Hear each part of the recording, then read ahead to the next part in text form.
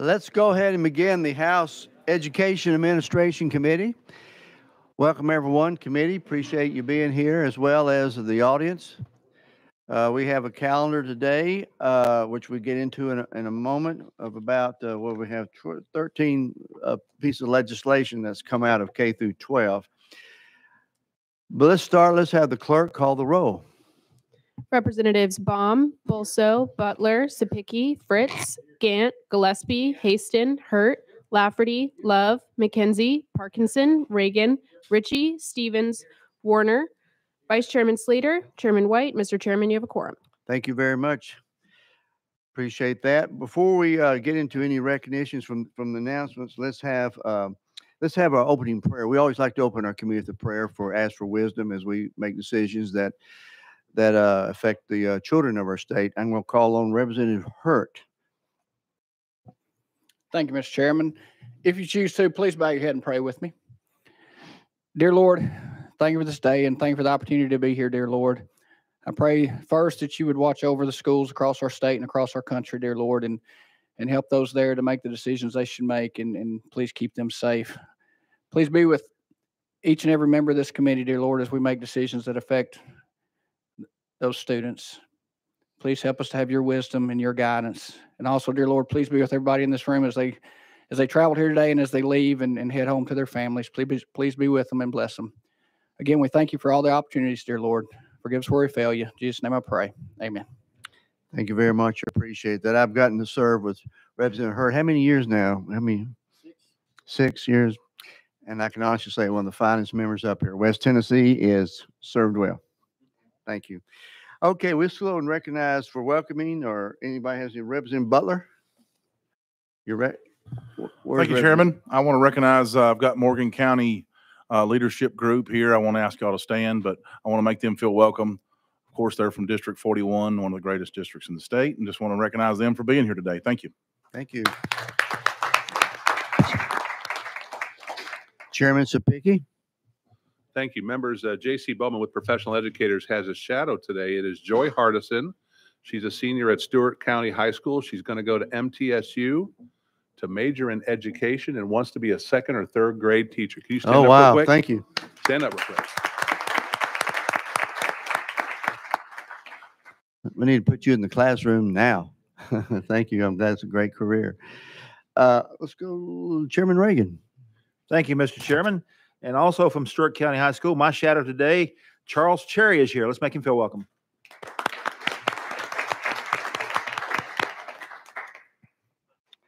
Representative Love. Thank you, Mr. Chairman. We have two people here. One, Mr. Dwight Beard, who is the president of the Nashville chapter of the Tennessee State University Alumni Association. Also, Ms. Diane Eaton. If they'll please stand.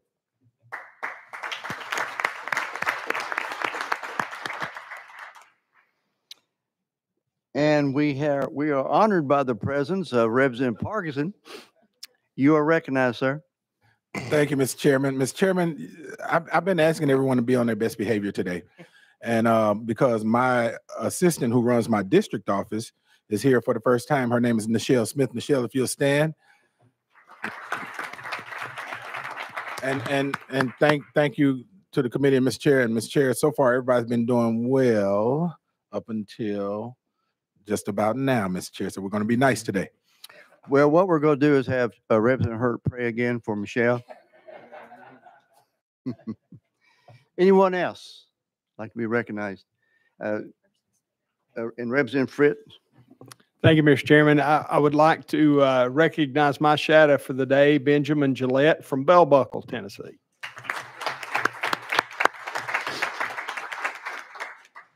I love Bell Buckle, a great little community south of here. There's a great restaurant you have right in the middle of town. I enjoy, right on the railroad tracks there. Yeah. Anyone else? Recognition? Okay, we'll jump on the calendar. First of all, let me just mention in the chairs of these subcommittees. We have two subcommittees, K through 12 and higher ed, that flow into the full committee. And the chairmans have announced that Monday is the final calendar. I believe that's correct. Correct me if I'm wrong. And that any bills that want to get in that had to be put on notice by 3:30 today. Correct. Just want to make sure everyone is aware of that if you want to get heard in the Education Committee this year. Let's jump right into House Bill 1861 by Leader Faison. You have a motion and a second. I see you do have an amendment that rewrites the bill. Members, can we go ahead and add that amendment so we have proper discussion? You got a motion second on the amendment. It is 13438. Without objection, all those in favor of adding the amendment indicate by saying aye. Opposed? The ayes have it. You have a bill amended properly. Leader Faison, you're recognized. Thank you, Mr. Chair. Good afternoon, committee. Very good to be with y'all. Back in 2013, the legislature, just a few of us were there then. I see this gentleman from Shelby County was with us then. We passed a bill that would allow homeschoolers to be able to compete in athletics of your local high school that were under TSSAA or TMSAA. And one thing we missed, though, there are some sports that do take place at your local high school that are not part of the TSSAA or TMSSA, such as bowling or swimming. And so this bill would make it where homeschoolers can play in those sports, whether or not they were TSSAA recognized or not. And that's all it does.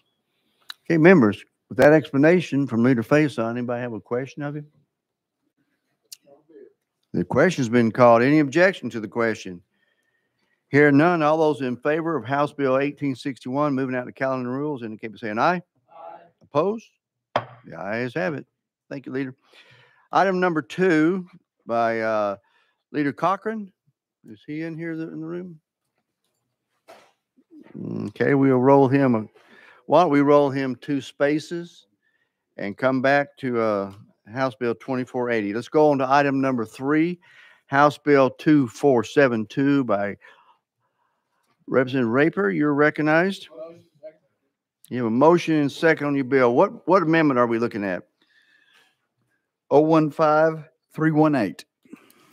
015318 does rewrite the bill. Are we looking at 015330? Is that off? It also says, sir? Just 318. 318. Okay. Yes, sir. It does say it rewrites the bill. You got a motion? Do you have a second? Okay. Without objection, let's add this to the bill for proper discussion. All those in favor say aye. Aye. Opposed? The ayes have it. Okay. 15318 is now on House Bill 2472. You're recognized. Thank you, Mr. Chair, and thank you, committee. First of all, I want to say I've been working diligently on this bill, and we got a lot of the wording from Williamson County School System. PED has been working with me and some others.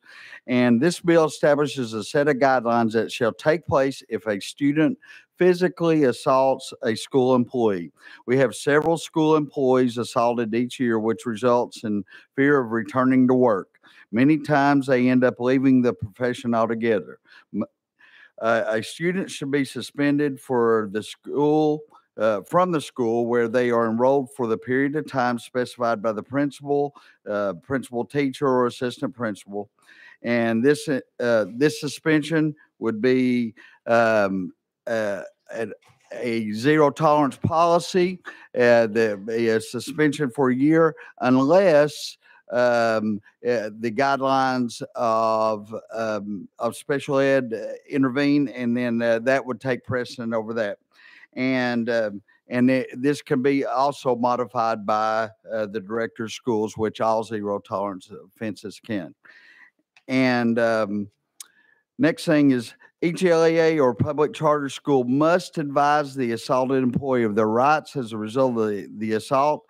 This includes, but is not limited to, an employee's rights to file a report with the appropriate law enforcement agency and judicial authorities, and they should also support the employee in prosecuting the student who committed the assault.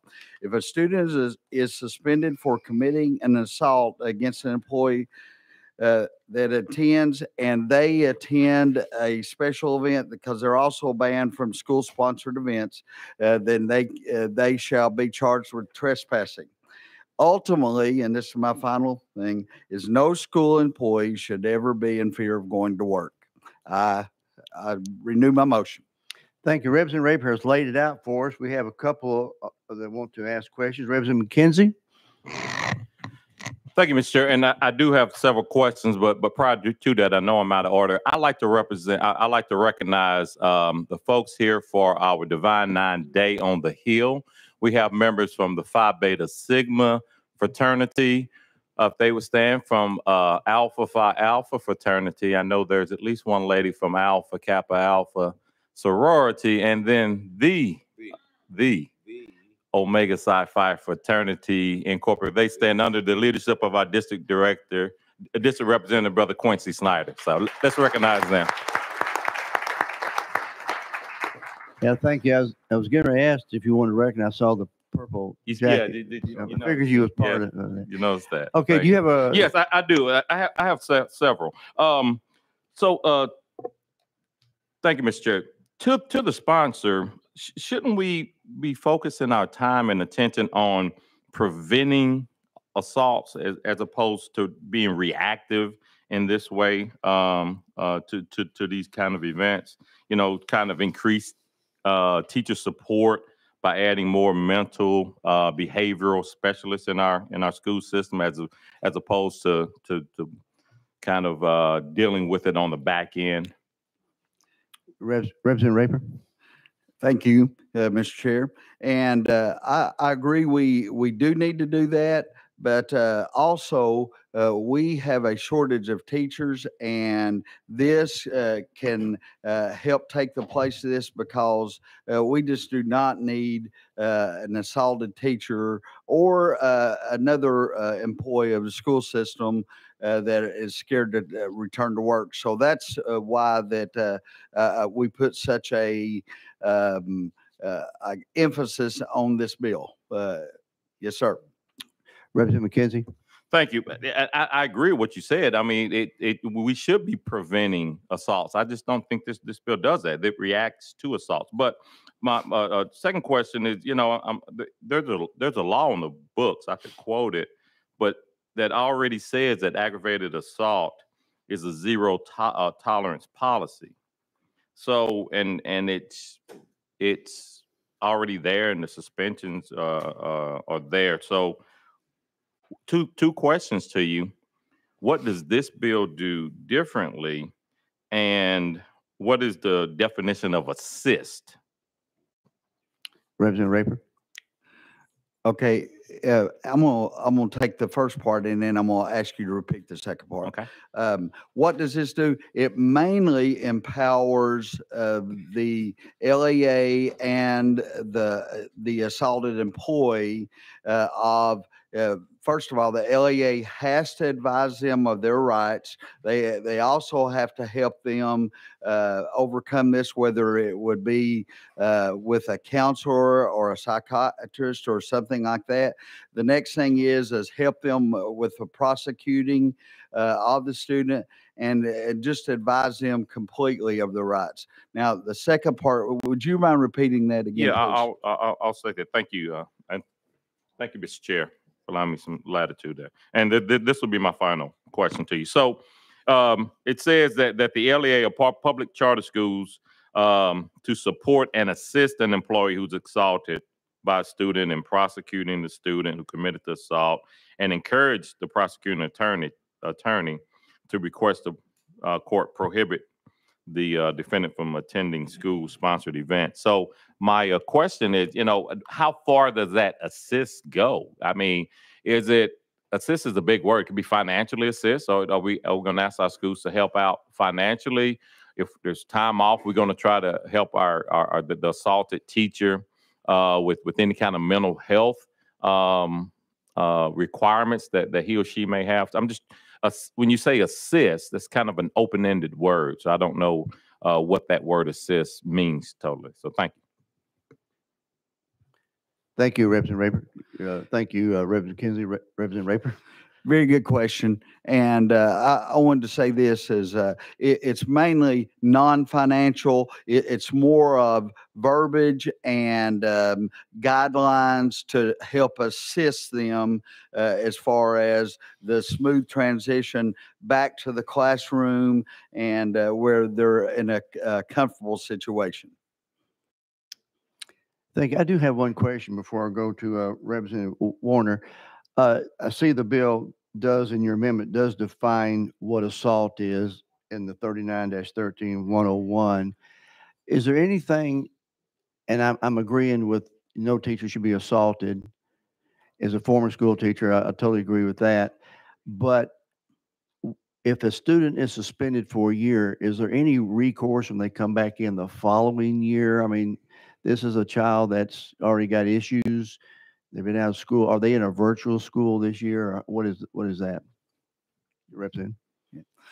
Thank you. Very good question also. And no, other than if the student sees assistance, it would be like any other situation in the school system where we need to use every means possible to try to assist a student.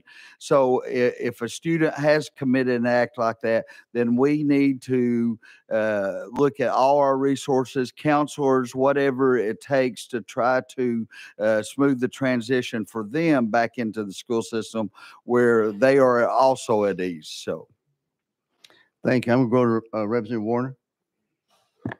Thank you, Mr. Chairman. And you touched on my concern there a little bit, and thank you for that. But I'm going to ask in a different way, I guess. And thank you, Representative, for the bill. I think it's a good bill. I think it's a bill that's needed. My question to you, when these kids are expelled or when they're sent home, will they have the availability to for virtual learning? That's correct. You recognize? From my knowledge as an educator, we really have two choices. We can send them to an alternative placement, or we can also do virtual, either or, and whichever one that the director of school sees fit in that. Follow up. And this bill allows either or one. Yes, sir. Thank you, sir. Representative Bolso. Thank you, Mr. Chairman, and also thank you, sponsor, for the bill. One thing that I was just interested in understanding is that, I mean, the bill obviously allows a principal teacher, or an assistant principal to suspend a student who commits an assault, which is defined in Title 39. But does the underlying statute specify how a principal is to go about deciding whether an assault has occurred? That is not, and I'm sorry. I want to be. You're recognized. Thank you. It does not, and that would be no different than any other situation that whether it's an assault on another student, a fight, any other thing like that. That's the final decision goes with whoever's head of that school. That's why we listed other than just principal. Whoever's in charge at that moment that can make that kind of decision. So nothing would be different as far as that's concerned. We would just follow the guidelines that are set forth. And also, I want to mention this, Mr. Bustle, is Representative Bustle, thank you for, I did enter an amendment as far as the assault's concerned. You brought that up as a concern, so I wanted to make sure that that was in there, but thank you. Thank you, Mr. Chairman. Thank you, sponsor. Representative Love. Thank you, Mr. Chairman, and to the sponsor. Just two questions. A few years back, we passed legislation that required the school district, and I think the school also, to take into account the adverse childhood experiences that a student might have experienced or had in their life when they consider the possible suspension or expulsion of a student. How does this particular bill interact with that bill that we passed that was made law a few years ago? Representative Rayburn. I'm not giving you this from my knowledge of the bill. I'm giving you my knowledge as an educator. What happens is this, is when you get to a point where you see a situation merit where you think that the guidelines of the zero tolerance offense should be changed, then that goes to the discretion of the director of schools, and they say, I'm going to waive a part of this. I'm going to waive all of it. I'm going to do one semester, whatever they may choose at that point. So it will come down to the final decision to that director of schools. Follow up. Thank you. And the second question is this. I read in the legislation where it says that a student who is suspended for committing the assault is prohibited from attending school-sponsored events. Does that include graduation for other classmates that they may have, or those ahead of them, or basketball or football games where they may purchase a ticket as a citizen of the county or state in which they live and not as a student? Representative Rayburn? Yes, sir, it does. In my case, though, you mentioned graduation, and a great deal of time they find an alternative because they know that's sort of the culminating part of you being in school. So that a lot of times will be adjusted. Sometimes it will be an alternative graduation. Sometimes they'll allow them just for that one day. But as far as the sporting events, a drama, anything like that, yes, sir, it does apply to that. Follow up. Thinking this final question. What about instances where it's not their graduation, but let's say that it's a relative or a friend who is graduating, maybe they're a class ahead of them, and unfortunately the student may have committed this particular act that caused them to be suspended, but they have a family member that's graduating within that time frame. Are they still prohibited from attending even that school-sponsored event? Representative Rayburn? I'm going to give you my best answer. I don't know that one. Representative Butler? Thank you, Mr. Chairman. I move previous question. Okay, pre-application has been called. We've had a motion and a second. I don't see any objections. So without objections, members, all those in favor of moving House Bill 2472 out of calendar rules indicate by saying aye. Opposed? The ayes have it. It does move out. Thank you, Chair and Committee. Thank you. Let's go to item number 4, House Bill 2758 by Representative Alexander. You are recognized. You have a motion and a second. Are we dealing with an amendment that you need to add?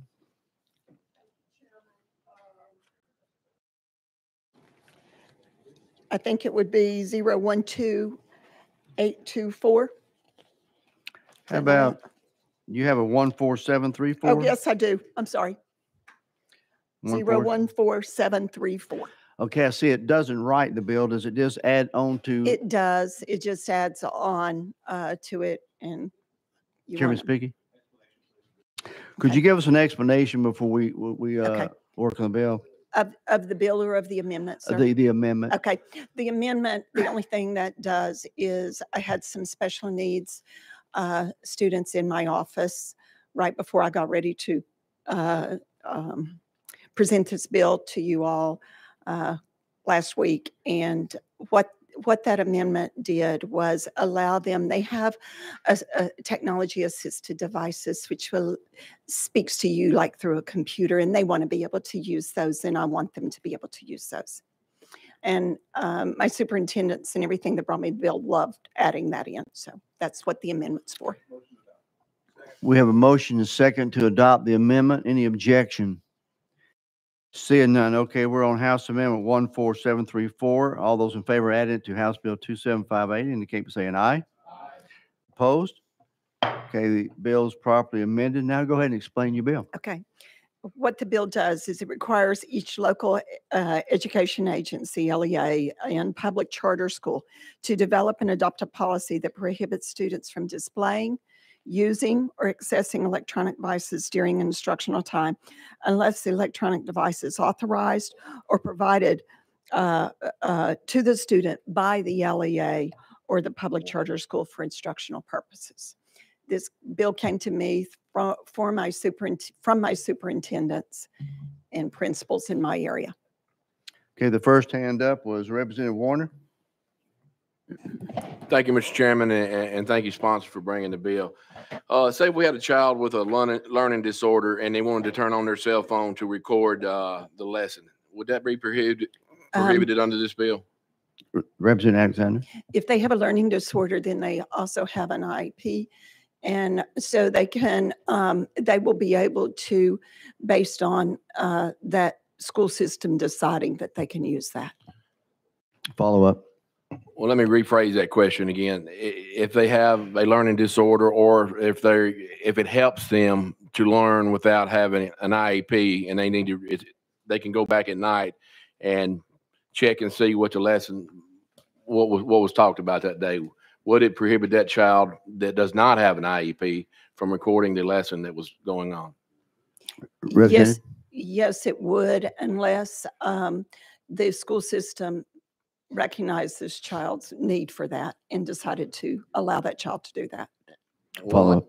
And one last follow. What about if we had some bad actors teaching prohibited concepts in this great state of Tennessee? Would this prohibit students from recording those teachers doing those bad habits? You're recognized. If they did not have their electronic device on them, it would prohibit them from recording it, I would think, sir. Thank you. Let's go to Chairman Baum. Thank you, Chairman White. I have found that when I'm in a classroom or I guess another environment and I see people on their cell phones, I kind of wish there was a rule that prohibited cell phones. But then when I need to get in touch with somebody, I kind of like being able to use one. I kind of like it when they respond. I've got 3 kids. 2 have graduated from public schools, high school. I've got a senior, my 3rd. And from time to time, I send a text and need a response. I'm missing my keys. I wonder if he's taking them to school with him, or maybe I'm picking him up from school early and I text him to say I'm in the main office. I guess my question is, I just wonder if this is a little heavy-handed to mandate this at the state level when we really could allow our LEAs to address this individually using a policy that maybe fits their needs. Representative Alexander. The superintendents in my area felt like it would be really nice to have a policy at the state level where all school systems were doing the same thing. I have had teachers that go to my church, like yourself, that teach on the college level, who said, hey, I love that cell phone bill. Sure wish we could get it at the college level, because I had a kid watching a movie while I was trying to teach. I don't know about you all, but my cell phone laying on my desk up here constantly lights up when things are going on, and it's a constant distraction for students. By doing this bill at the state level and by giving the authority to these school boards, they have the ability to make their own choices on how they want that policy to go. I guess my follow-up question would be, have you talked to other LEAs outside of your own to see how they would structure their policies and if those variations would be allowed within the parameters of your bill? Representative Alexander. Yes, I have. And I've also talked to the head, I believe it's TOS. Am I saying that right? Correct. Yes. I've talked to them. They're directors. They've been in my office. We talked about the bill. Yes. Representative McKenzie. Thank you, Mr. Chair. Couple of questions.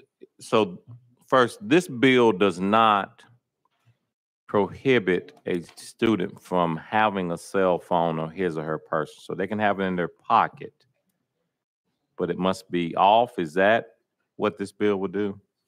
Representative. The LEA or charter school would make that decision.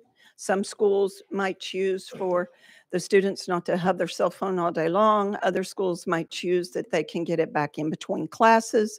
Some schools are choosing to purchase devices so that the cell phones can be stored in them. Other school systems are allowing the teachers just to gather them in the back of the room. So it just depends on the LEA's choice. Follow up. Thank you, Chair. And that I guess I don't see that specificity in the bill in terms of giving them the latitude. I mean, if I'm reading the language of the bill, it just says that basically they can't display it. That's the harshest term. They can't have it on and be using it, but they can't display it. So long as it's hidden from display, I would hate for us to end up in or LEA to end up in a situation where they put it in a bag and keep it in the back of the room, and that's not the law as written. So that bit concerns me a little bit. But my second, I guess, an important question is, what's the penalty when a student is found with a phone on his or her person? Recognize representative. Okay. To answer your first question, Representative, is in section C, and it says each local board of education and public charter school body shall develop and adopt a policy to effectuate this section prior to that. Okay.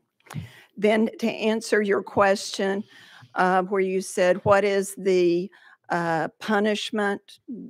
It would, that, sir, is up to the school boards and the LEAs or school boards of the charter schools.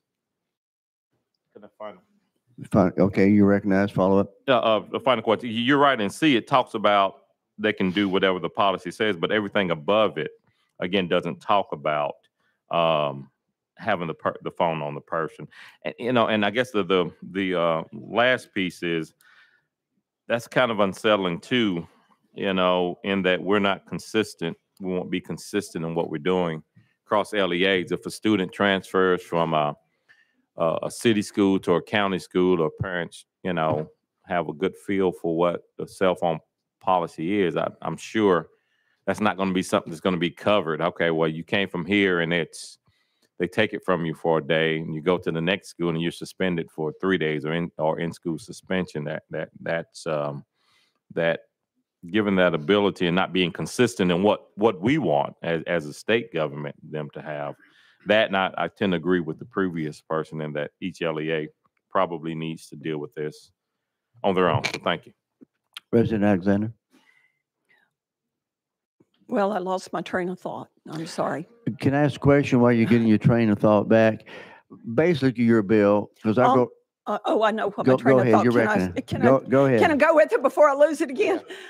Was that the whole purpose of this bill is just to say, we would like school boards to set a policy to not allow cell phones during instructional time.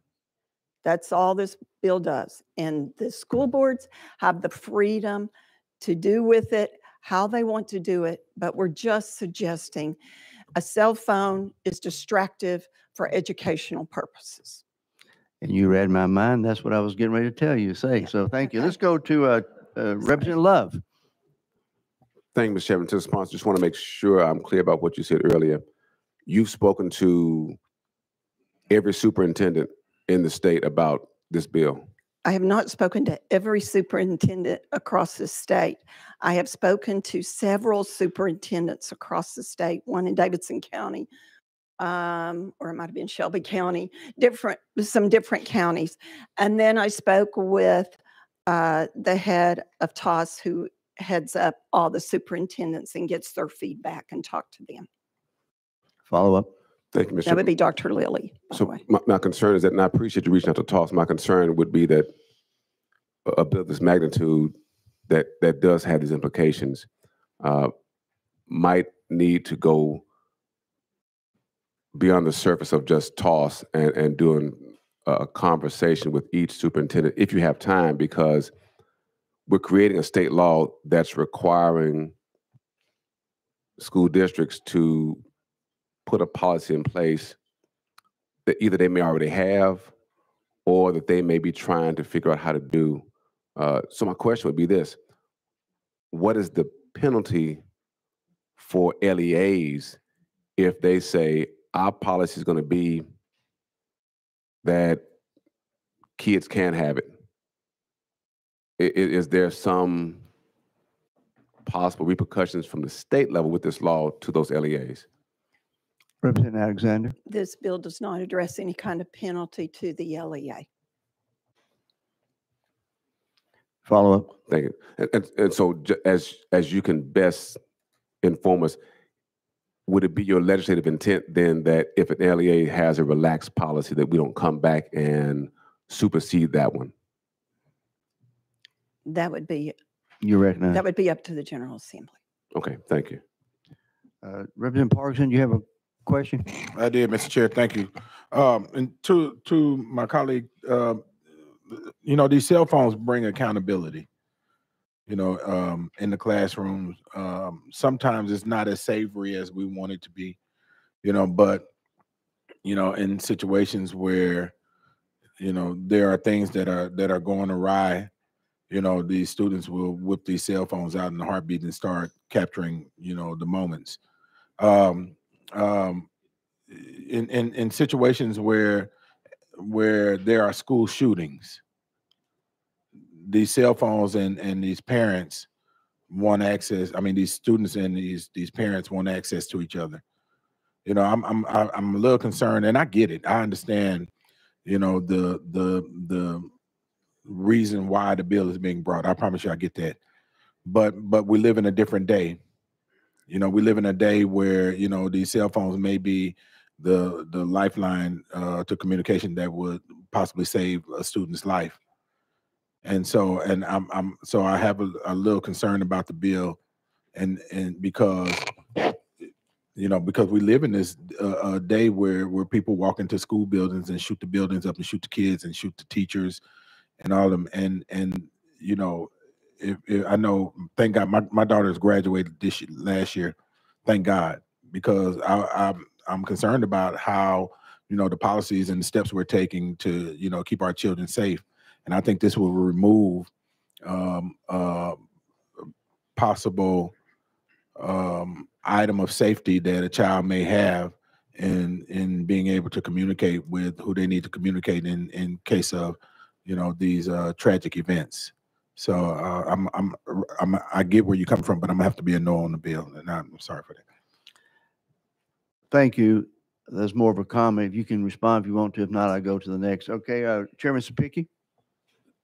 Thank you, Mr. Chairman. So I just want to clarify here. Yes, In sir. the bill, a student would be allowed to have a cell phone with them, electronic device, for the entire day of school. But what your bill says in section 2 is during instructional time, and that's defined any period of time during school day that is designated for academic instruction, including classroom sessions, examinations, and other educational activities. Is your intent in the bill is at that time, during instructional time, would be the only time that the LEA would use this bill to prohibit those cell phones from being accessed during classroom instruction time. Is that correct? You are correct. So, sorry, Mr. Chairman. You're recognized. So a student could come to school with their cell phone, hanging out at their locker or in the hallway. They could be on their phone talking to their friends.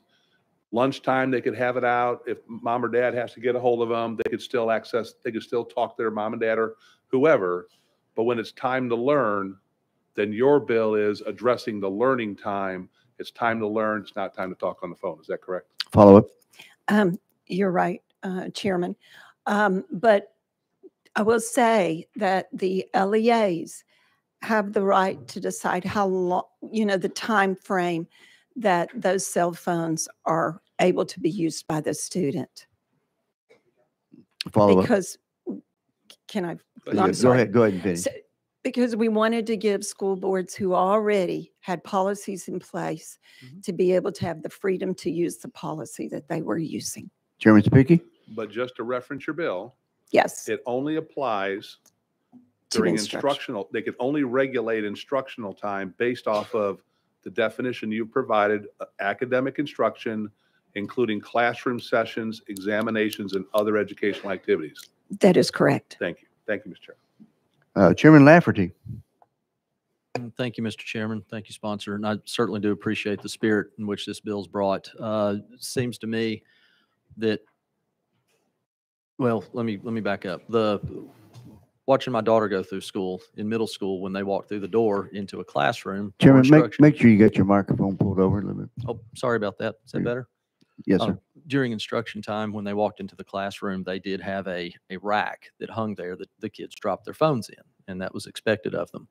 I wish that parents did a better job coaching up their kids on how to behave and how to be prepared for school, but unfortunately, that's not the society we're in today. I wanted you to clarify. I thought that I heard you a couple of minutes ago. It almost sounded like you said giving the school districts the option, but I was reading in here shall prohibit them from doing it. Did I misunderstand? Representative Alexander.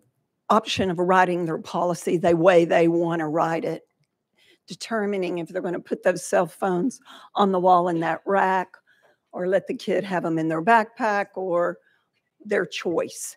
It was the school's option, but the bill still is the same as far as we do not want cell phone electronic devices out during instructional time. And it's a shall. Follow up, Chairman. Okay, so would this bill wouldn't touch private schools? It would just deal with charters and Just charter and charter and public schools. Thank you very much. Sorry. Let's go to Chairman Hurt. Thank you, Mr. Chairman. I want to revisit maybe what was asked earlier. Do the LEAs have that freedom to make that policy now? Representative. Yes, they do. Follow up. Keyword was freedom. They have the freedom to make it if they choose. Right. So they have the freedom now to create any policy they want around a cell phone. We are telling them you have to, correct me if I'm wrong, this is what I'm getting from this conversation is we are telling them that now you must create a policy that says cell phones cannot be out during instructional time, of which they can do that now if they choose to. Representative Alexander. You're correct. Thank you. Representative Love. Thank you, Mr. Chairman. And I just received Metro Schools policy.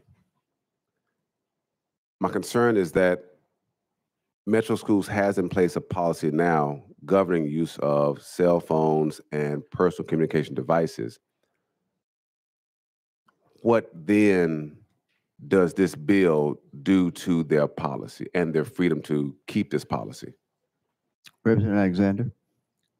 I don't know their policies, sir, so I'd have to look at it and see. I don't know. Follow up. And therein lies my concern, is that we got a huge number of school districts, and maybe everybody has a policy now, I don't know, because I haven't talked to all the school districts. And not trying to hurt your bill, but is it possible would you consider either rolling this a week to allow more study into it? Because I don't want to have a situation where our school districts that have policies now feel as though they have to increase the verbiage in their policy to then comply with state law. I would be at the will of the committee for that. Representative Alexander, you reckon? Representative Alexander, as we have the discussion, state one more time as your spot the intent and what you understand or what your bill is bringing before us. Make sure everybody has a clear understanding, because we've kind of gone around a little bit on the world on some of this. Restate that one more time for the committee. Okay.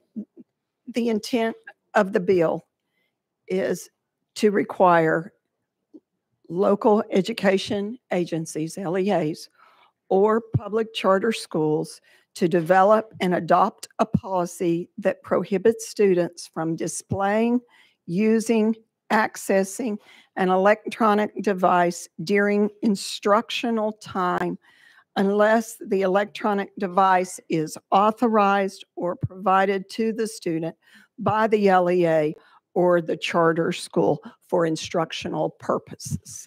So even if 98% of our schools across Tennessee already had a policy in place, this says you need to have a policy because from the state perspective, we believe that cell phones during instructional time should not be used. That is correct.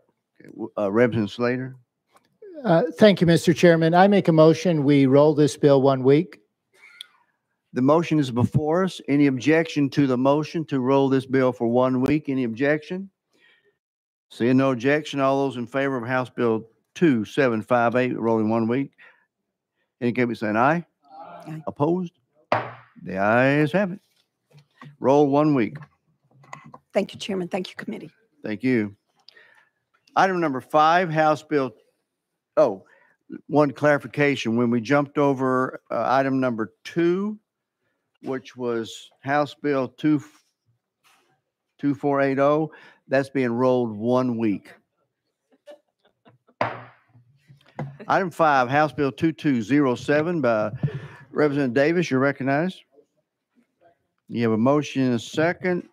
Thank you, Chairman. And so I do have an amendment that needs to be added to this, and the drafting code is 015304.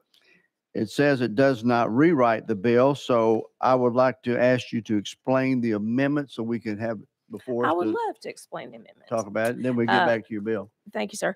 The amendment actually is something that the Department of Revenue asked for us to do for some clarification. They wanted to change the date to October, and then also with regard to the definition of those products, because they have a partnership with sales and use tax across our state. It's called, it's the Streamline SSUT. And so if our definition is out of line with that, they become out of compliance with that association. So just to clarify the definition that falls in line with, by the request of the Department of Revenue, and then also their date, effective date. So members, amendment number 15304 does not rewrite the bill, but with that explanation, is there any objection to adding this amendment to the bill so we can have full discussion? Been a motion, any objection? All those in favor of adding 15304 to House Bill 2207 indicate by saying aye. Opposed? Ayes have it. We're now on your bill as amended. You may explain your bill. Thank you, Chair. Thank you, Committee. And currently, Tennessee taxes feminine hygiene products as a non-essential luxury good. And this means that such public assistance programs such as TANF and WIC don't cover the cost of these products. This, it's estimated that the average girl or woman in Tennessee spends about approximately $180 each year on feminine hygiene products. What we're wanting to accomplish with this legislation is that a percentage of the sales tax from the purchase of those products would go towards a fund that LEAs could draw down upon and have those products available to those young ladies in our high school setting. And they would be in the ladies' restroom, but not in staff. Okay, we have those that explanation. Members, let me start the questions out. Now, last week in subcommittee where I got hung up was on that 20% we were asking for. I understand and I agree with the concept of your bill, but where 20% of the tax revenue goes to buy the products on those products? So that's what they're requesting. They're requesting that 20% of those products that are sold across our state from that sales, 20% of the sales tax for those specific products would go to create that fund. Okay. Now, does F&A, where did they come down with this? I'm pretty sure that any sort of funds that come from the general fund, they're not going to be supportive of. But we're going to try to work with our folks and see if we can try to talk to fiscal and see if we can work on some things in order to present some better information in finance, if the committee so inclines to move it forward. Okay, let's go to, we got Chairman Warner. Thank you, Mr. Chairman. And I really hate to ask this question, but I feel like it needs to be asked. Will these products be restricted to the ladies' restroom? Yes, sir. If you look at the, I'm sorry, am I recognized? If you look at Section 2, Section B, it says that each LEA and public charter school shall provide those products at no charge in all women's and girls' bathrooms, locker rooms, and with the school nurse in those eligible school buildings. So in the clinic and then the women's ladies' rooms and restrooms. Do you follow up? Thank you. Thank you so much. Representative Parkinson? Thank you, Mr. Chair. I'm literally scratching my head about where else would they be relegated to? Well, we wanted to make sure they weren't in staff I apologize. I should have been recognized. You're recognized. So we wanted to make sure that they were available to the students. Okay. Okay. And Mr. Chair, just a quick follow-up in comment. I just want to thank you for bringing the bill. I think this is a great piece of legislation, very smart, very well thought out piece of legislation. And I actually want to sign on to it. I hope it doesn't sink your bill with me signing on to it, but I do want to sign on to it. I appreciate that. Thank you for that. Well, I think what it also does is it highlights the necessity of it. There are statistics that show that some young ladies are absent from school because they don't have the necessary products to attend. And speaking from experience, there's been numerous times where I've been put in an embarrassing situation, and we want to make sure that our ladies are there to concentrate on being good students. And some of the things that happen, if we can try to make sure that we're avoiding as much unintended consequences during the day for our young ladies, I'd like to do that. Do you want to follow up, Representative? Yes, sir. Thank you, Mr. Chair, for your indulgence. Just what grade levels will these be made available? So I'd love for it to be in middle school and high school, but we're trying to start at high school. And even with the high school, we've got quite a large hurdle with our fiscal notes. So we're going to try to work on that and try to see if we can kind of refine it down some. Thank you so much. Thanks again for bringing it. Thank you. Representative Bolso? Thank you, Mr. Chairman, and thank you, sponsor. My question relates to the chairman's question about the 20%, just for my own edification. Do we have in code right now the same structure with any other sales tax? That is, do we segregate any portion of sales tax collected and direct it to a specific use? Follow up. I mean, That's a good question, and I will have to research that for you. I would have to go back and look. Okay. Yeah, and from my position, I totally support the concept of your bill. I understand that, and I like what we're doing. Where I have an issue is if you're taking, since we're not an income tax state, we depend on sales tax, and you're taking 20% of the sales tax and putting it back into something we prescribe here in committee. If we did that on 100 products, we couldn't balance our budget. So that is where I'm concerned moving forward with that particular language. That can be decided in Finance Committee. That's up to everyone. But that's my concern. I love the bill. I'm just concerned about how we get there. And I agree. One of the things that we tried to do is we tried to look at the census data and look at the number of women that are populated in the state of Tennessee. And then from that, look at the age range that would purchase those products. And then kind of drill down from there. That's something that we're obviously flexible with doing. And I think that if there's the potential to maybe reduce that number or reduce that percentage, I'm obviously open to that. We're just looking to try to make sure that we start and have schools have the ability to provide these for our young ladies. I know that when my children were in school and when I substitute taught, the clinic was always asking for different requests of different items because they never seemed to have enough of anything. And these were one of the things that were always a requested item that usually when your child has a teacher's list of supplies, those are the ones that you have to purchase for your teacher's supply list. But a lot of times the clinic gets overlooked. And so a lot of times this specific product is something that a lot of people don't really think of donating. Well, thank you very much. Anyone else would like to ask our sponsor a question about this bill? Chairman Lafferty?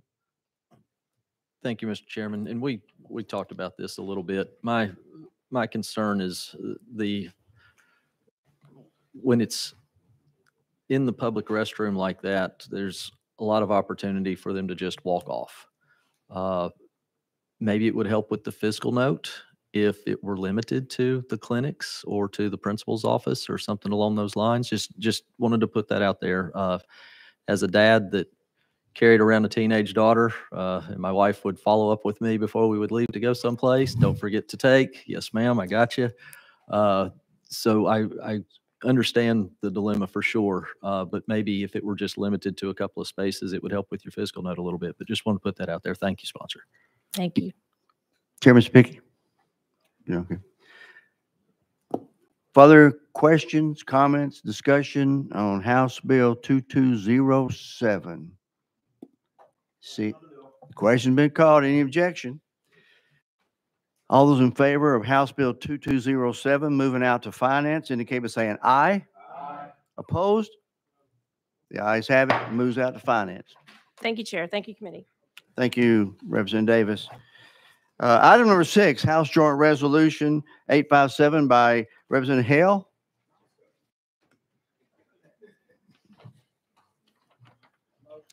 You have a motion and a second on your resolution. When you're ready, you are recognized on House Joint Resolution 857. Thank you, Mr. Chairman and committee. House Joint Resolution is just simply a resolution. As all of you are aware, the winter storm that we had in January and many of the school systems, I've had a few school directors that have asked that for us to ask the commissioner to forgive those snow days that was missed that week. Some had to use some inclement weather days back in the fall with some storms, and then we still got 2 months left, and there's even I think Friday a chance of severe weather, and some of our counties, not just snow that they have to deal with, but they have to deal with flooding and other things. So as we know, that week, of course, Cordell Hull, we were closed that week. State government, many of the offices were closed that week. TVA asked us to conserve power. So this is just simply a resolution asking the commissioner to forgive those days, and which most of them would be 4 days because a lot of the school systems were closed that Monday already. So that's all this resolution is. Okay, members, with that explanation on the resolution by Representative Hale, discussion, any questions? Representative, before you had the question, I had Chairman speaking. Okay. Okay, any objection to the question? Hearing none, all those in favor of House Joint Resolution 857 going out to calendar and rules indicate by saying aye. Opposed? Ayes have it. Moves out. Representative Hale, you also have item number 7, House Bill 1914.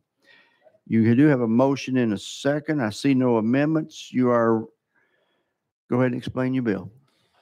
House Bill 1914, this bill creates a hunger-free campus program which aims to address food insecurity in higher education. There's certain guidelines and things they have to have or establish a physical food pantry that is accessible to students, partner with a food pantry that is accessible to students and located in the same community as the campus. Establish a task force including at least 2 members of the student body to examine the needs. This was brought to us. Of course, there was a study that was done that the General Assembly had requested, and so THEC had done this 18-month study, and they gave the report. Tennessee's average is 30%. The national average is between 23 and 34. So we're on the high end of the average. This bill is supported by THEC, the National Organization Swipe Out Hunger, Tennessee Student-Based Needs Coalition, TBR, and several other student government associations. And Second Harvest is in support of this bill also. So with that, I stand for question. And we do also have Chairman Lou with THEC is here to answer any questions and to testify on behalf of this as well. Okay, members, do you have any objection? I would like to bring Mr. Hanneman up. I do want to ask a couple questions. Any objection to going out of session? That objection, Mr. Hanneman? Thank you. I want to recognize you. I started out with, you can make any comments. We're up here having a discussion. It seems like we have done something like this through completion grants and things through our higher education.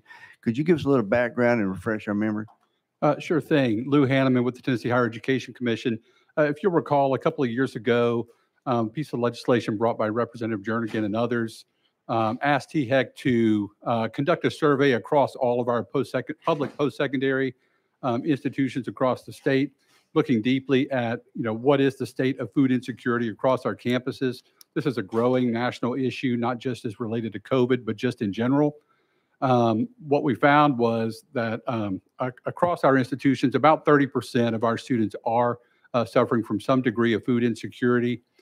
This may be a lack of simply financial resources to, provide food at home, but it also might mean the lack of access to appropriate nutrition, appropriate food resources during the day while they're on campus and at school. This varies, of course, by institution type. Some of our institutions have pretty robust either relationships with local food pantry organizations or have their own that are also open to the community in addition to their students. What I think, what came out of that study were a number of recommendations, of which one of them was a piece of legislation like the Hunger-Free Campus Bill, which would help campuses, if funded, to establish relationships with local pantries if they don't have that already, but also to conduct additional surveys on their campus, to explore other access to resources such as SNAP and being able to communicate those types of things to their student bodies and so forth. Happy to answer any other questions. We have run similar type grant programs before, not so much around food insecurity, but certainly one-off grant programs. We certainly have. Okay, members, anybody like to ask Mr. Hanneman while we're out in recess, President Boso? Thank you, Mr. Chairman, and thank you, Mr. Hanneman, for being here. If I understand the bill correctly, it would, if implemented, establish a food pantry on campus. And my question simply is it the case that all of the students who attend the school would have access to the food pantry regardless of need? Response. I think the administration of how each campus runs their food pantry would probably be up to them. Establishing a food pantry is one in an array of options. If they don't have a pantry or if they don't have an existing relationship with a local community pantry, it doesn't have to be on campus per se. It can be that kind of relationship. I think it would, I think most of these probably are open to anyone on campus who has a demonstrated need, i.e. they show up and request the food. I don't know that there's any litmus on campus that you would have to fill out or some kind of criteria for income or otherwise. Representative Fritz. Thank you, Mr. Chairman, and I appreciate the bill, and I appreciate you answering a few questions on this. So I have just a couple. With the backdrop, Roane State Foundation supports the pantry, as I recall, at Roane State Community College. It's primarily on donations. So can you help me understand how we're going to fund this? What are the finances of this going to be long term, and what's our vision for that? And if that's more appropriate for the sponsor, I'll hold it. And then just a second quick follow-up, and I'll be done, Mr. Chairman. Is there a delta between our community colleges and our TCATs and our universities for the food insecurity? Because it is a real problem. It is real. And do you see a difference there? Thank you. Mr. Hanneman. Absolutely. And I'll take a crack at kind of how we would dispense the funds. If there was funding provided, I'll leave whether or not there will be funding to Representative Hale. What we have looked at when we did in addition to surveying all of our in-state campuses, we did a national study on how this bill and others like it have been rolled out across the country. And what we found was that there's basically a range between $10,000 and $40,000, depending on the institution type. And so for our TCATs who don't have students staying overnight, maybe don't have as high a traffic as say a university might, then $10,000 to establish a partnership where they can, essentially buy into or donate to, an existing resource. And so we would look at, we would invite campuses to submit their proposals and then kind of award grants, based on that with a tiered structure depending on institution type. As to the differences between those, I think it speaks exactly to why we would fund these at different levels.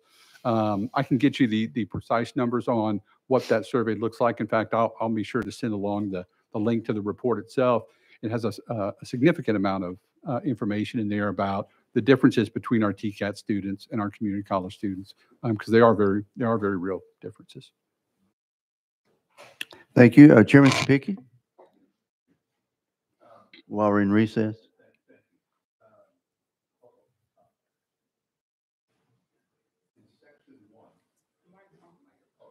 Excuse me.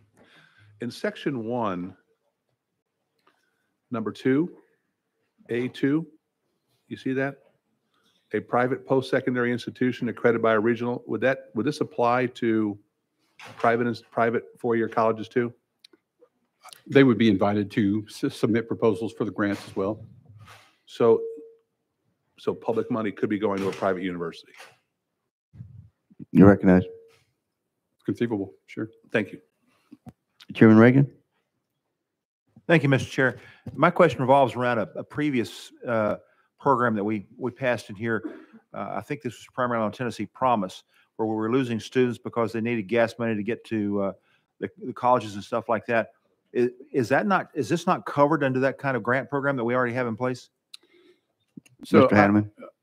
Thank you, Mr. Chairman. I think you're referring to the completion grant program, where we did have a pilot program that has now been sustained with additional funds. And I think there's some discussion about continuing that further. The purpose of that grant are much more one-off instances in any given semester. And so those wouldn't be grants to address things like daily food needs. They would be more directed towards, did your car break down? Did you have a medical emergency? Did you need a textbook in particular for a class? Things that would inhibit you from enrolling from one semester to the next. I don't think those funds are fluid enough or extendable enough to contemplate, day by day grants. And you're only allowed one grant per semester, is my understanding. Chairman Reagan? Okay, members, while we're out in recess, anybody have a question for Mr. Hanneman of THEC? Chairman Sapicki? Mr. Hanneman, are you aware of any other states that have something like this that we could pull information from? Yes, sir. There are a number of states. Some of them are border states to us, particularly down here in the South. I think Alabama, Louisiana, and a handful of others. In fact, I can tell you,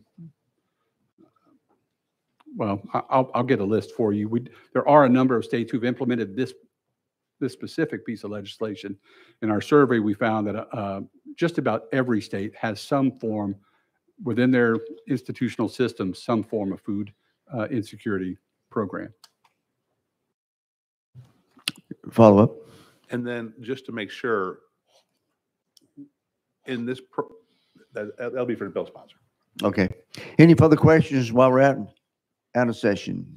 Seeing none. Thank you, Mr. Hanneman. Appreciate it. We're now back in session, back on the bill. Chairman Sapicki? And just to follow up with that, so my thought process is your intention in this bill is if a student shows up in need of food, that this bill would address a need no matter what their financial situation is, no matter what their status is socioeconomically. In your intent of the bill is if they show up and they're asking for food, it would be provided. Representative Hales? Wouldn't be no discrimination in it. All right, thank you. Representative Boso? Thank you, Mr. Chairman, and thank you, sponsor, for bringing this. And obviously, I support the idea of no student being hungry, whether it's higher education or secondary or elementary. But there are two parts of this structure that do concern me. One is that the food pantry, the benefit is available to those even who don't have a demonstrated need, which I can see perhaps limiting the usefulness of this program to those who truly are in need. And then second, allowing private institutions to participate in the program strikes me as a bit of a problem because I think where possible, it's good to reduce entanglement between the state government and private institutions. And private institutions should be able to make sure their students are adequately fed if there are students there with a need. So could you address, sponsor, those two concerns? One, why it is that under this structure, those who really have no demonstrated need can participate, and two, why we are extending this benefit to private institutions. Representative Hill. There we go.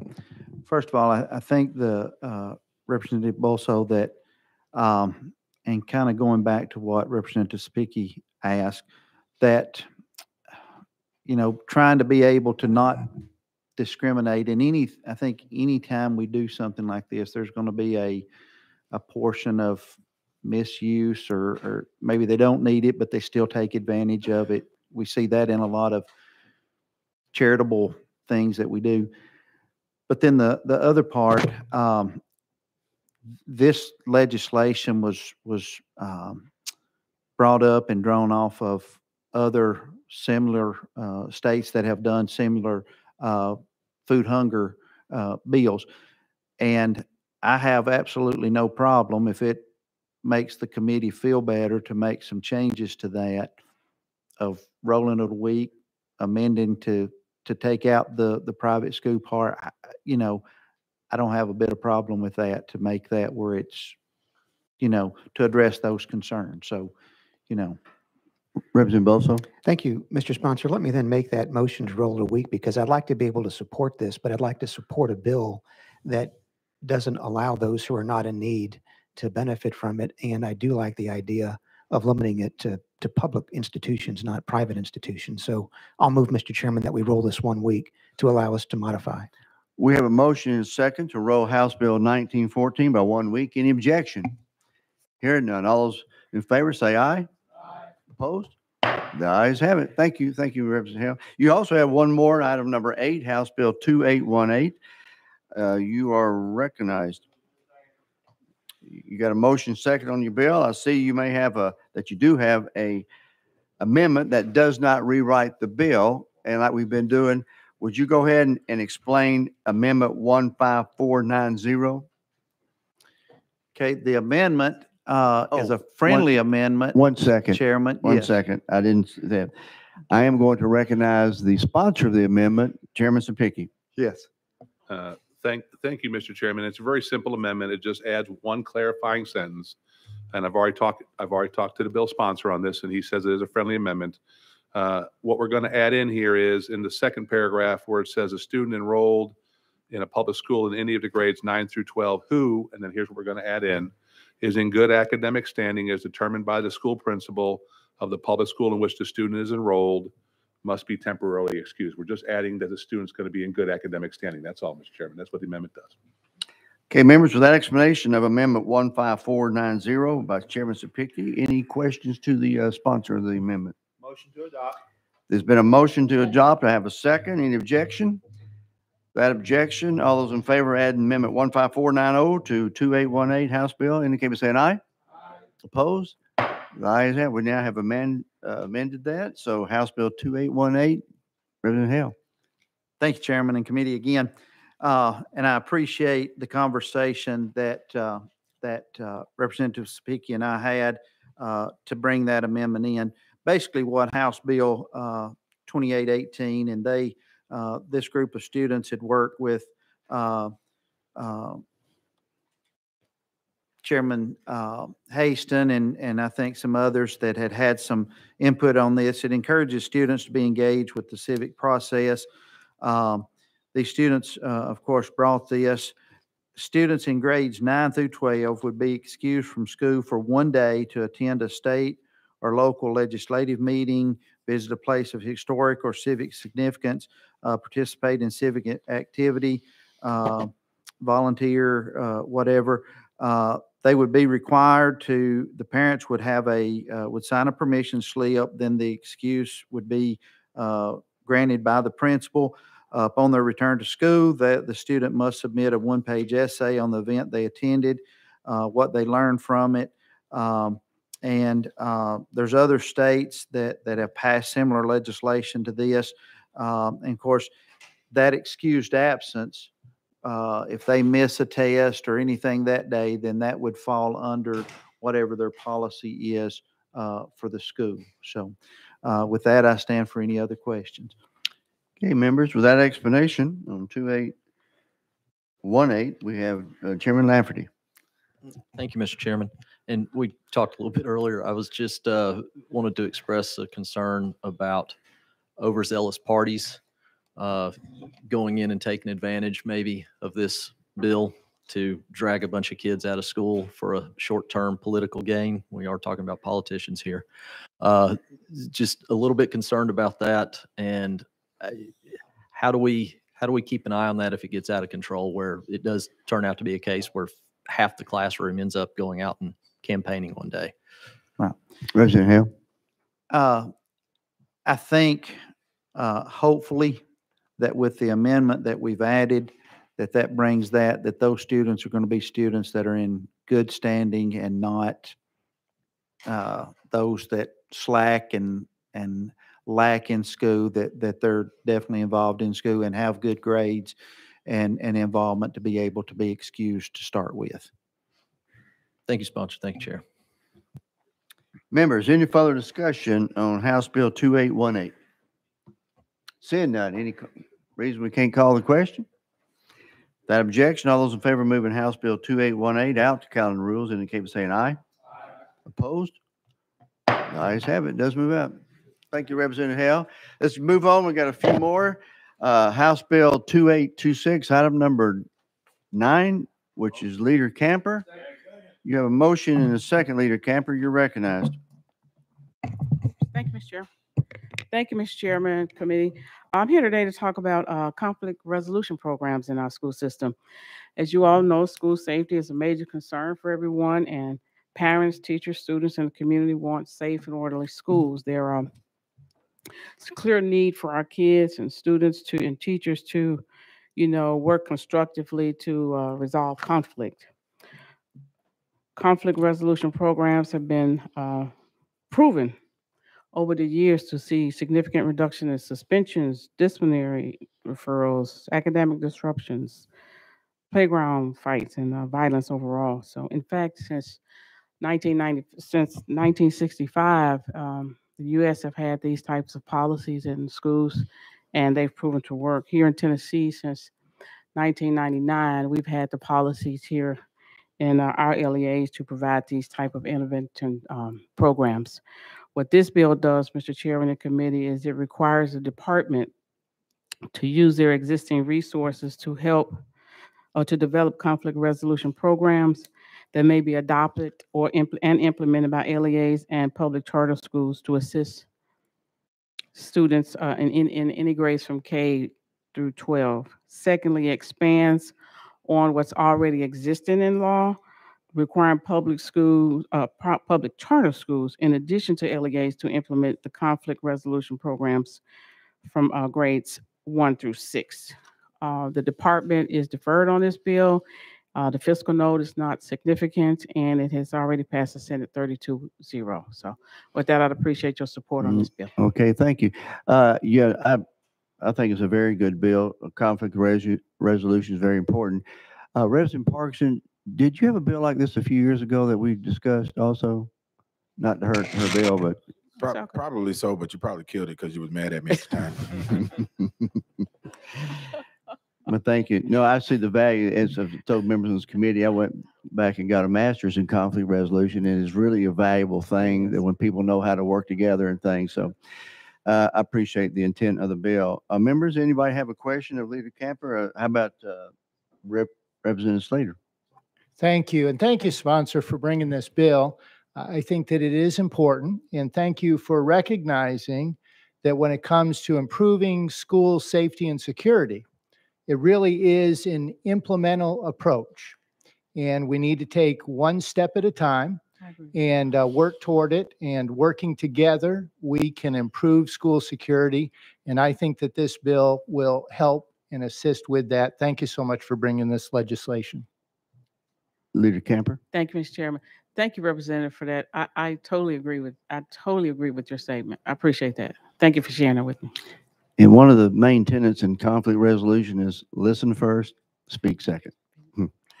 Anybody else have a question? Chairman Hurt. Sponsor, thank you for this, and I'm going to take it a step further. I'm going to challenge you to, can you bring one to require conflict resolution for the General Assembly next year? Thank you.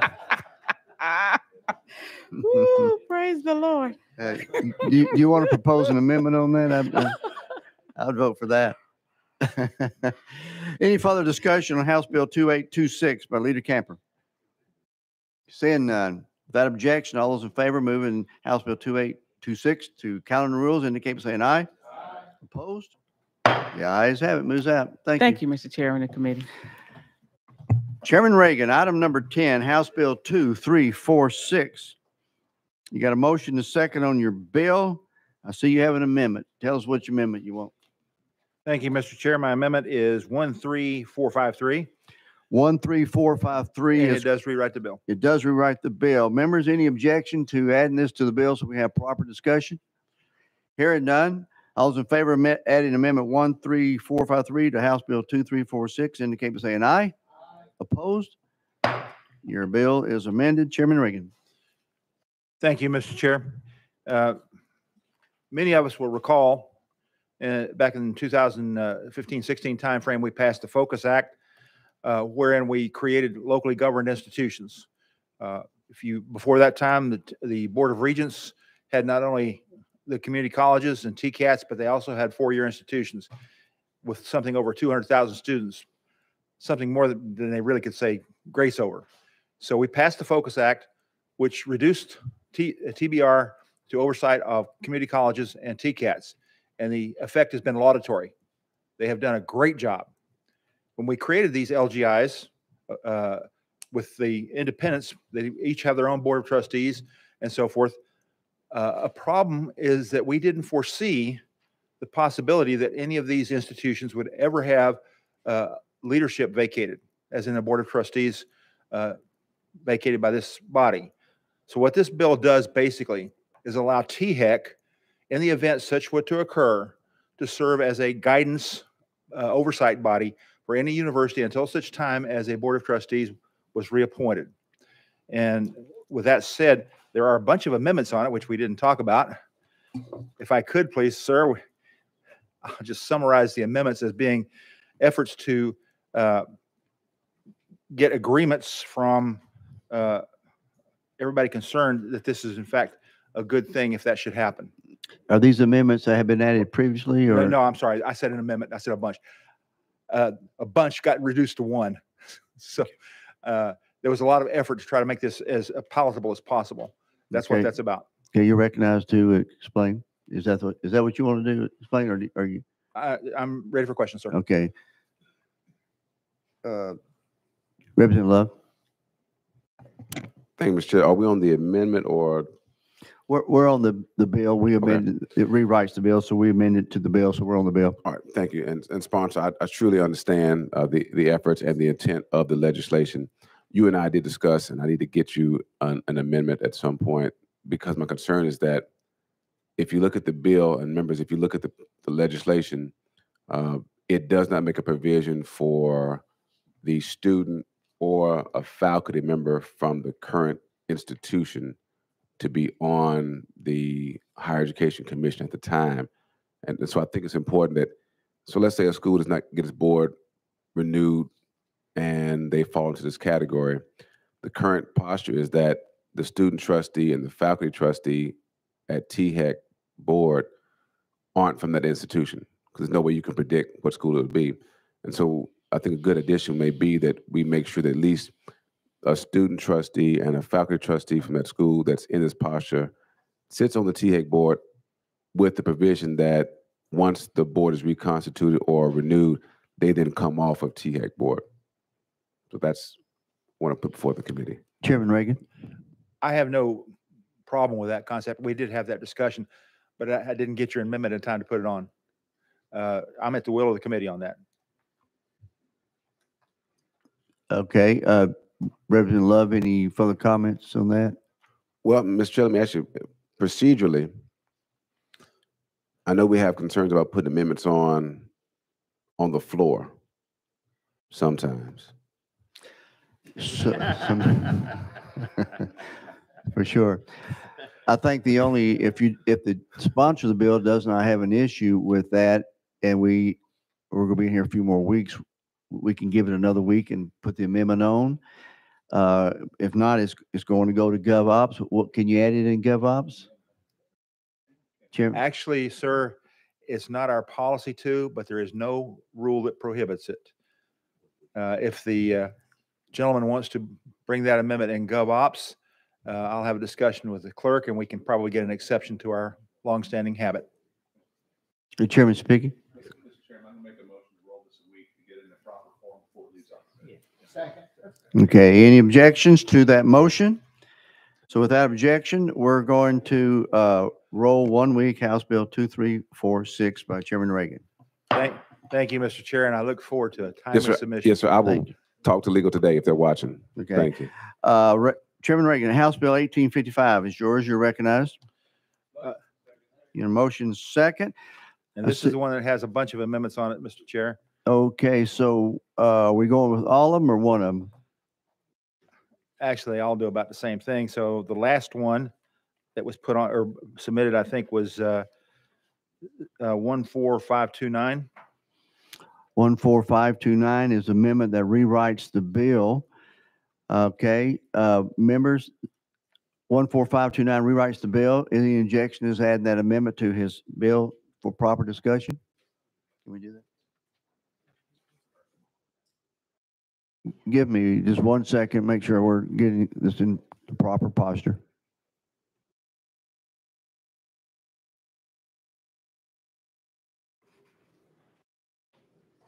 Okay, Chairman Reagan, that 14529, but then we have a later amendment that also rewrites the bill. It's amendment I may have the numbers mixed up, sir. I want the last one. 15368 rewrites the bill. That's the one I want then. Okay, so we're not without objection. We're going to remove the 14529 discussion. Members, we're on amendment 153. Got a motion second, rewrites the bill. Any objection to adding that to his bill so we can have proper discussion? Hearing none. All those in favor, add the amendment to the bill, indicate by saying aye. Opposed? The ayes have it. We have that amendment 15368 on your bill. You may now describe your bill. Thank you, Mr. Chair. By way of explanation of that amendment, I was working with universities in our system to try to get this into a situation where it was most palatable to them. Essentially, what this bill does is direct universities to create an academic research security policy against foreign espionage. You might ask, why is that necessary? There are numerous reports, of which I'm sure you may be aware, that the Chinese government is stealing data, technology, and research. In 2019, a U.S. Senate investigation reported that China has an immense program to attract researchers to the West, the largest of which is called the 10,000 Talents Program. FBI website says it incentivizes members to steal foreign technologies needed to advance Chinese goals, and it targets researchers with existing jobs at research institutions to sign contracts to forbid sharing breakthroughs with anyone except China without China's approval. Furthermore, in 2019, the Department of Justice reported an 80% economic espionage cases involving China, 8% increase there. And we have a duty because so many of our institutions, and especially our flagship university, does a great deal of research. Now, let me say in their defense, a lot of the research that they do already, like, for example, with Oak Ridge National Lab, is protected by virtue of some federal procedures that are in place. However, they do not cover some of the things I just mentioned, like the foreign students participating and so forth. Again, having been part of the federal anti-espionage program in my dim dark past, I will tell you that it's very effective as far as it goes. The problem is, like most of us, it can't foresee everything, and inviting all of our institutions of higher learning to be involved in it, I think is going to increase the likelihood that we can stop some of this damage from going forward. With that, I stand ready for questions. Thank you for the explanation, Chairman Reagan. Members, anybody have a question of the bill that's before us? Question been called. Any objection? Seeing none, all those in favor of House Bill 1855, moving out to finance, indicate by saying aye. Opposed? The ayes have it. Moves out, sir. Thank you, Mr. Chair and Committee. Okay, we doing good work. We got just two more. House Bill, item number 12, House Bill 902 by Chairman Hurt. You're recognized. Got a motion second on your bill. I also see you may have a couple of amendments that we need to look at. I believe there's just one amendment, Mr. Chair. Okay. 012609. That's the last one added. It does rewrite the bill. Members, we're on amendment. We got a motion second on amendment 12609, rewrites the bill. Any objection to adding it to the bill? So we have proper discussion. Hearing none. All those in favor adding the amendment to the bill 902 indicate by saying aye. Opposed? The ayes have it. Chairman Hurt. Thank you, Mr. Chair. House Bill 902 has come to be known as the data bill. Members, as all of you know, we spend a lot of time and enormous resources collecting data as a state.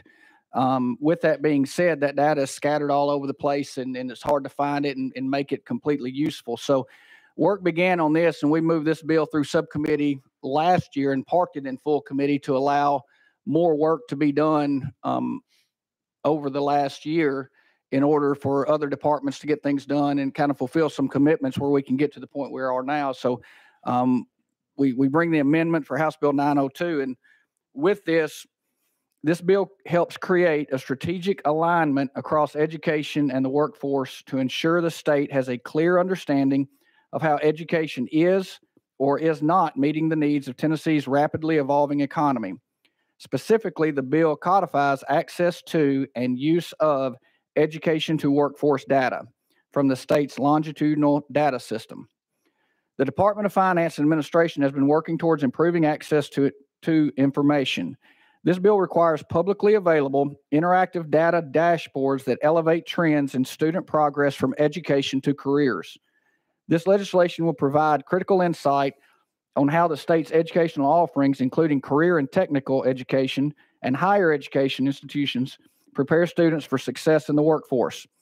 These dashboards will increase transparency for policymakers, business leaders, educators, and communities. This bill supports and ensures Tennessee's vision for using data to improve and to monitor education investments. We need to improve access and use of this data to understand whether students are supported to be successful and to meet the needs of our state's economy. And with that being said, obviously there's been a ton of work done behind the scenes on this, and we do have a representative from SCORE available. They've been leading the charge on this and having these deep discussions. So she is they are available for questions. Obviously, it's an in-depth bill and a lot to it. So I'll be glad, Mr. Chairman, to have her help answer any questions. Thank you, Chairman Hurt. And actually, I would also, I've said it on a lot of meetings. Thank you for bringing this. This is a very difficult process. I've said it on meetings, and as I've gone around the country and different education committees, some states are doing this, but there's a lot of moving pieces, and I've been in meetings here. So appreciate this. Any objection to bringing Ms. Guthrie up from SCORE to kind of give us a little more background on this? Any objection? Seeing none. We're in recess for a short time. Ms. Guthrie, if you could kind of give us a little background on this too, I think it'd be very helpful to the committee. Yes, sir. Thank you. My name is Aaliyah Guthrie, and I work for Tennessee SCORE. Thank you, Chairman Hurt, Chairman Wyatt, and committee. This is something that we've been working on for several years, and want to say that the Department of Finance and Administration has already, they have a team that's working on this. They're looking at education data, labor data, and they're helping put that together so we can understand our investments, our programs, policies, and education actually setting students up for a life of economic independence. And what we're seeking to do through this legislation is just to codify that good work and to ensure we're really clear about what dashboards we would want created and annually updated, so we would have that into the future. In this administration, the Lee administration cares about education. They care about workforce development. So we feel like this is the time to sort of put that into the statute so that we're sure we can keep monitoring those investments for the long term. Okay, members, you have a question of Ms. Guthrie. We also have F and A. Are they signed up? If anybody wants to talk to Finance Administration, they're also here. to answer any questions. But to have this complete dashboard of data is such a great thing for our state when we pull that together. Members, questions of Ms. Guthrie? Representative Bolso? Thank you, Mr. Chairman. Good afternoon, Ms. Guthrie. It's a pleasure to see you again. I just have a couple of W questions, like who, what, where, and why. With regard to the dashboard, what will actually be on the dashboard? Who will likely be accessing it? And what is the purpose for which they would be accessing it? You recognize. So on page 3 of the bill in subsection D, it says it calls out 4 different dashboards. So that's the what would be on the dashboard. College going and post-secondary completion rates by high school, college going and workforce outcomes by CTE program of study, post-secondary completion rates and workforce outcomes by institution, and post-secondary completion rates and workforce outcomes by instructional program, so that we can look at what are students receiving when they're in high school and when they're in higher education, and how does that connect to life after high school and after higher education, and their job placement rates, their wage, so we can really understand what's working and what might need tweaking. Those who would access this, we want these to be public facing. Right now, you can request this data from the Department of Finance and Administration, and so there's a process to request it, but what we're hoping is by making public dashboards accessible, that it would be actionable by policymakers, business leaders, chambers of commerce, educators. I think, when I think about school counselors in a high school setting or college counselors, to be able to say, these are the programs that if you focus on that, you can expect these types of outcomes on average. So using that information directly with students and families. Who, what, and where would it be located? It would be on the Department of Finance and Administration. They have a team, it's called the Office of Evidence and Impact, and they have a website, but it doesn't have any public-facing dashboard. So that's where we would expect this dashboard to live, so that it would be easy to find and all sort of in one spot. Representative Fritz? Thank you, Mr. Chairman. Thank you, ma'am. Fully supportive of trying to do this. Question would be on leading and lagging indicators that we would develop into the dashboards. Could you talk a little bit about the vision of how you would use lagging indicators to develop leading indicators and help us adjust moving forward? Ms. Guthrie? Thank you. So in the current longitudinal data system, there is data from contributing entities that are higher ed, K-12, labor. There's also data from DHS, DCS, and ECD. So it's not everything. There's just a few. There's a list I can share with you. Maybe share with you if I come by your office. So there's the data that is currently in the system that they would be reporting out on, but we were trying to craft the language of the legislation to not preclude them from adding other indicators down the road. And the dashboards, the 4 dashboards that are called for here, it's sort of included but not limited to. So if they wanted to report on other metrics into the future, if they wanted to add data from other state agencies or other entities to kind of build out a really robust understanding, maybe there would be Department of Health or Department of Corrections. I don't know. Right now, their system includes higher ed, K-12, and labor data, and some specific metrics. But the bill is written intentionally to be able to add, and it also calls for sort of a process with potential users to figure out what would be most meaningful. Chairman Spicky.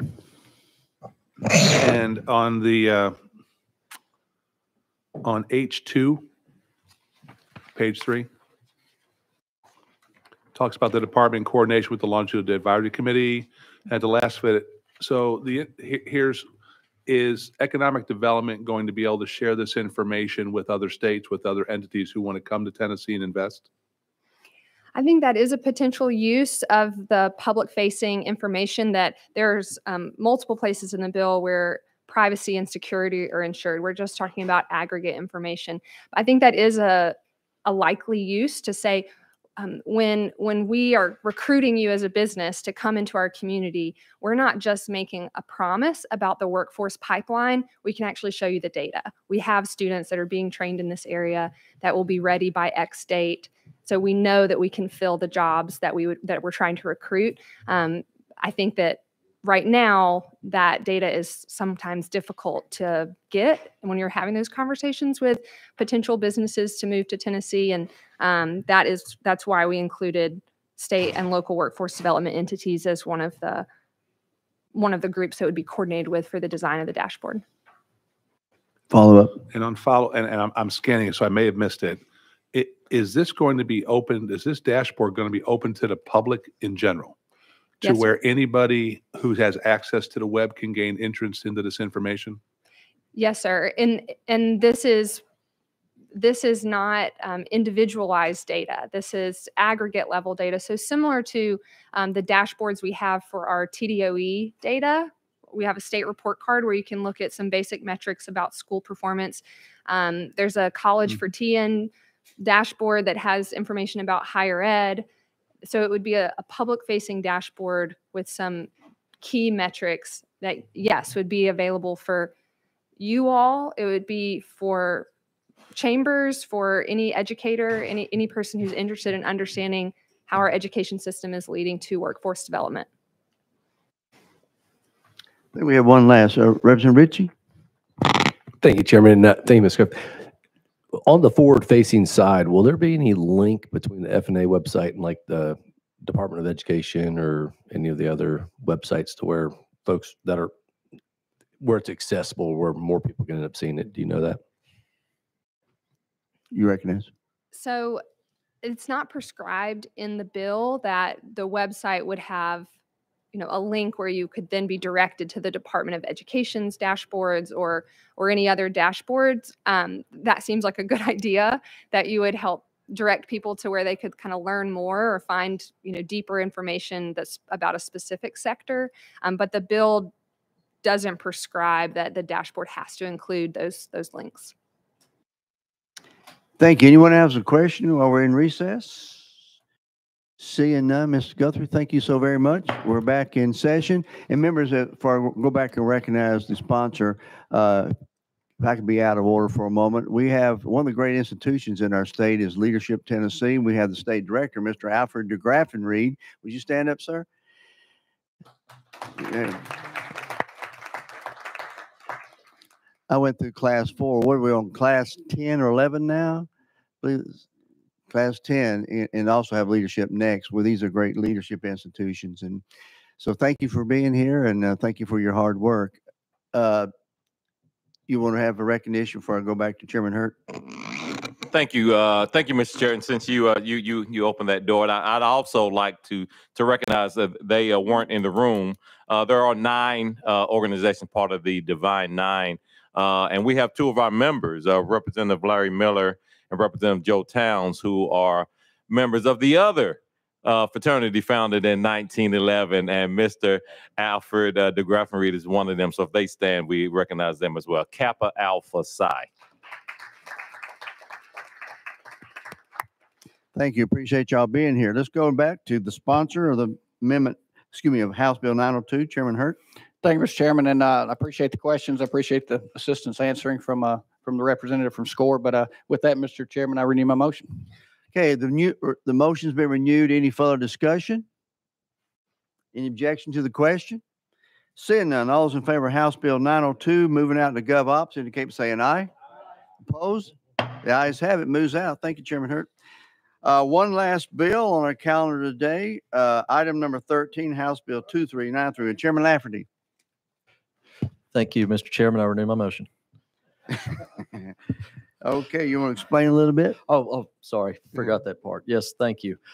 SARA, or the State Authorization Reciprocity Agreement, is a nationwide agreement to allow institutions to offer online education without the need for excessive authorization fees and regulations. Tennessee joined this agreement back in 2015. The institutional fees associated with participation when the legislation was first enacted were based in large part on a fee structure established by the National Council. However, recently, that national group has increased their fees and added additional fee levels. In light of those changes, this legislation will do two things. Number one, the bill uncouples Tennessee's fee structure from participating institutions from that national council fee structure. Tennessee's fees will strictly be tied to the cost of administering the program and should not be increased or modified simply because changes were made at the national level. Number two, during the original implementation, institutions were required to submit their state fees and applications for renewal annually on the date of their original application. This complicates end-of-year fiscal reconciliation. This bill will now consolidate that renewal application and fee deadline to December 1 of each year. And I'm happy to take any questions. And we have THEC available if necessary. Okay, members, with that explanation from Chairman Lafferty, questions of him? Pretty good explanation. Any question been called? Any objection to the question? Hearing none. All those in favor of moving House Bill 2393 out of Gov Ops indicate by saying aye. Aye. Opposed? The ayes have it. Thank you, Chair. Thank you, committee. Great committee, a great question. I think we rolled 3 bills for more discussion. Without objection, do we have a motion to adjourn? Adjourn.